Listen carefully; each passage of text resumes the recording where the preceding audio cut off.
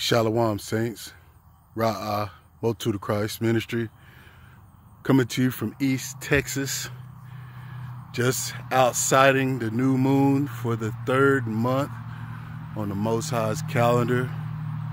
This would represent the first day of the third month.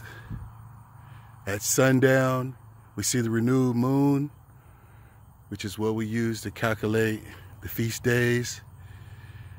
So all praise to El Elyon, the Most High, for allowing me the opportunity to witness yet another sighting over the last 2 to 3 months. I mean, it's just been pouring down rain, cloudy, unable to go off of observation.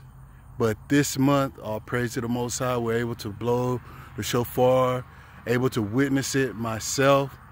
So saints, get outside. You probably have, 30 plus minutes to witness the renewed moon. So get outside, mark it down on your calendars, blow your shofar, share it to all your family members and friends and the saints around the world, and let them know that you are keeping track of the Most High's time.